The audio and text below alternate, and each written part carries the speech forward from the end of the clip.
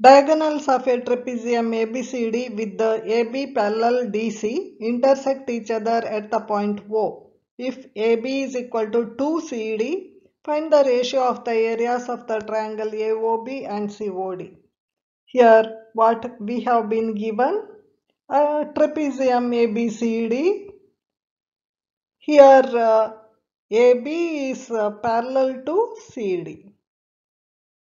Here diagonals intersect each other at the point O, and we are also given that AB is equal to 2CD.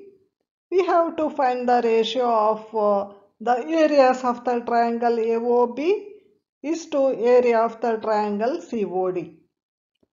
So, in order to find the ratio of the areas of the triangle AOB and COD, we have to prove that they are similar. So, in triangle AOB and COD, angle AOB is equal to angle COD. Why? They are vertically opposite angles. And angle ABO is equal to angle CDO. Why?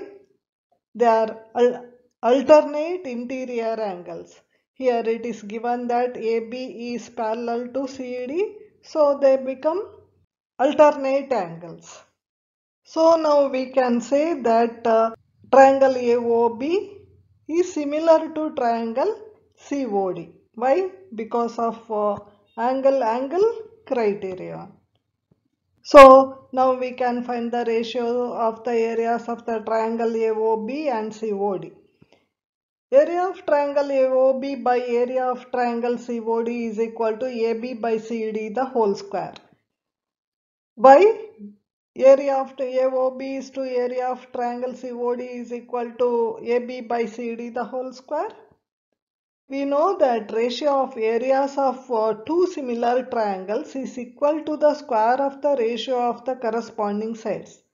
Here, corresponding sides are of AB is CD.